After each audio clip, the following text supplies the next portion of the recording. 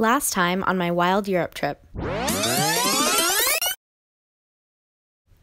My friends and I flew from New York to London. We did lots of sightseeing and ended our time at the Ministry of Sound, a popular nightclub in London. We were supposed to fly to Amsterdam the next day, but I ended up stranded without my passport.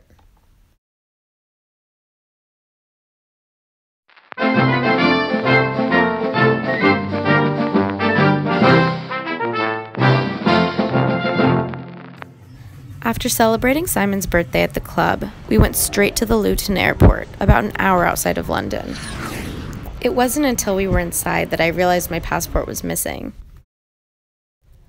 I notified the police, who were very helpful, but unfortunately I was alone at this point. My friends had to catch their flight.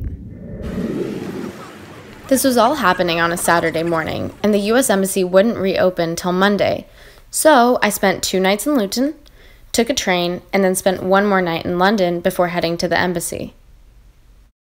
Going to the embassy, just scrambled to get ready since I got like 10 minutes of sleep last night, seriously.